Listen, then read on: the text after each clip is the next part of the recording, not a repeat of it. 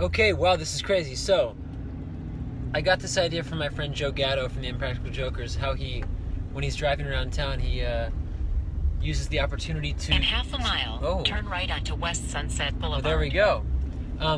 Uses the opportunity to talk to people who might be interested, like you guys. Hopefully you are, maybe not. I did a Facebook Live thing for the first time yesterday, and it was a lot of fun. So I figured, why not try a Periscope? I haven't used it yet, and it looks like you guys are actually on here. You know, it's so crazy. I still don't really know how this works on the other end. Hello. Hi, guys. It's really nice. I think that modern technology has become quite exciting, as long as you use it in you know, a responsible way. Like, for instance, you know, you don't look down at the camera while you're driving. I think that's important. I'm at a red light so I can look at you. Thank you. Hi from Memphis. Hi, Memphis. Whoever that is. Thank you. This is my first Periscope ever. Devin is here. Yes. Thank you for loving my music. I appreciate that. Hi from Tennessee. Hello, San Diego. Hey, guys. Looking forward to playing some music in your towns sooner rather than later. And if you stay tuned to my Twitter page and Facebook and Instagram and all that stuff, I'll keep you updated as to my whereabouts. Hope you guys are all having a good day. I'll see if at the next red light, if I can check and see if there's if there are any questions in particular. Feel free to ask away. I'm trying to think, what am I doing today? Maybe that's what I'll start with. No, what was I going to say? I was going to say that it's nice to use technology in a way that makes sense for your life. I mean, aren't you glad that we're not living in a... I mean, it would be nice to spend like a day or two in the past. Turn right onto West Sunset Boulevard. See, for those of you who are fans of Hollywood but have never been, I am in the center of it right now. But I think that it's nice to, you know, use these things. But it would be nice to visit a location of a time long ago.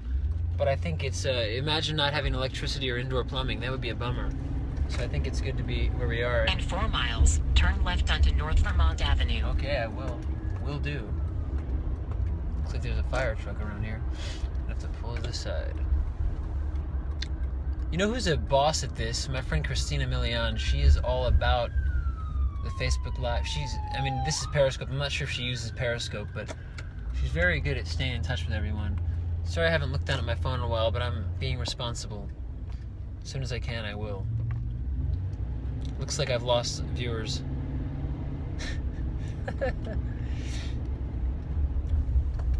People are bored. That's alright. I'm just trying to get in the swing of things, see if this is worth doing more often or not. Do you guys like this? It's so weird, but cool.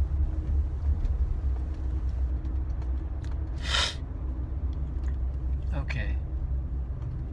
It's allergy season here in Los Angeles. I feel like it's always allergy season in Los Angeles. So I am currently at the corner. I'm passing the Hollywood Guitar Center, where I spent many hours of my youth. In fact, I used to work in the back. There was a guitar builder by the name of Philip Ralph, who so this is what's going on over here. Boy, hopefully everything's alright. But a guitar builder, a luthier by the name of Philip Ralph II, who hired me as his apprentice / you know, worker at his guitar shop in the back. It was called Fretworks in the back of Guitar Center, so I used to work there. That was my first job, like first kind of regular job when I was 16. Minor hurricane. Where's the hurricane? Yes, always pull to the side of the road for emergency vehicles is correct. When do I film Penny Dreadful? We don't film it anymore. We finished our last season in March. Oh, I'm glad you liked the Evanston show. I love that drawing you gave me. Thank you so much. Yes, my new CD, will it be released on vinyl? I plan for it to be released on vinyl. although with vinyl records, there's a huge extended turnaround time, and so I'm not exactly sure when it's going to come out on vinyl. It'll probably come out on vinyl after the fact, after it comes out on CD and digitally, just because it's about a 20-week turnaround time period, and I haven't put in the orders yet because I haven't finished my artwork yet. So once I finish the artwork, then I can start making these orders for, you know, everything. I'm you know, a bit under the clock right now, trying to get that done in time to have the CDs ready in time. But thankfully, there's less of a turnaround time for that. My bracelet, my mom makes all of my jewelry that I wear, for the most part, everything I wear. Her company's called Fables in the Air, Fables, and the website is fablesintheair.com. You can get her jewelry there.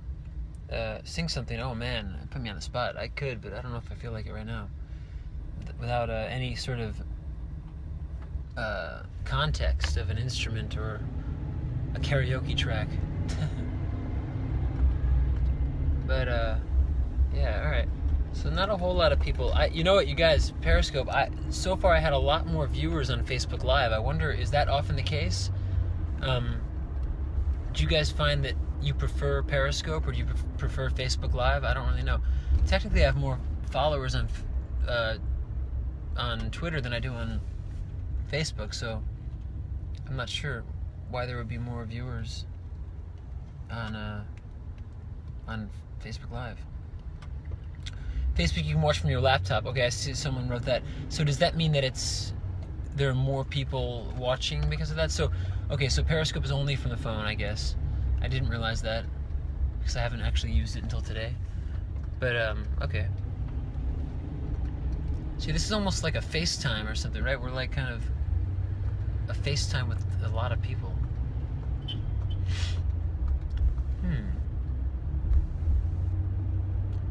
So you guys prefer Periscope, it seems. What would be the most... okay, out of all the Periscopes you guys have watched, what are the most interesting things to see on Periscope?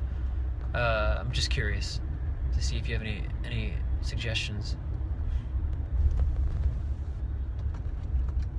Zane's? Okay, cool. Yeah. What does Zane do, though? Because I haven't watched many of his Periscopes. Actually, I've seen one where he's in the back of a cab warming up. That was interesting. Behind the scenes stuff, okay.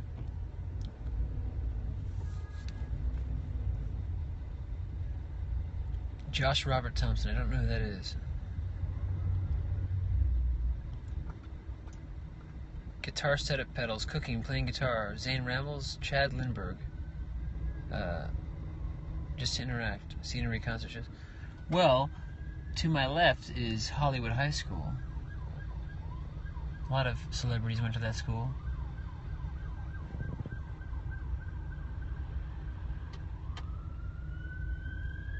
Modular synth video. Whoa. Man, I do think I see someone wrote here that showing someone making music, writing, etc. It's really interesting how things have evolved. I'm curious. Actually, I got a question for you guys. How you feel about this? I mean, I do think that there is a lot of great stuff on the radio, but I'm not certain that there is as much great stuff on the radio as there was in decades prior to this one. And I do wonder. I think social media is a great way to stay connected, but I do wonder if that has an influence on why things are, why writers are maybe not as prolific or moving with maybe at times as much depth of thought and care as they possibly did decades prior to this one. And I know for me, for instance, like obviously when you're driving, I can't do this, but in my most prolific periods as a songwriter, I would in periods of boredom, I would reach for my notebook that I keep in my back pocket and my pen, and I just write lyrics. Whereas now, in periods of idle time, you might reach for your phone and like a bunch of pictures on Instagram or look through your Twitter feed or Facebook messages. That stuff just didn't exist in some of the periods in time in which I was writing the most music most consistently. So I do wonder if that's affected things in a slightly negative way. So that goes back to the question about showing people writing. I think it's interesting, like, sort of like with interpersonal relationships and being bombarded, especially if you think of it romantically, that sort of way, but with people being bombarded with some of these things that in advertising and all these things that we're forced to see on a daily basis, I'm not certain that that's necessarily always the best thing to engage with in terms of the way it affects your interpersonal relationships. Maybe it did, but I think that writing, to show someone's writing process, I don't know that it would actually be totally authentic, but maybe it would. Maybe I should experiment. Maybe I should try to write a song exclusively while on Periscope and see if that actually makes something. Maybe I'll make something even more interesting, or maybe unique to that experience. It'd be kind of cool.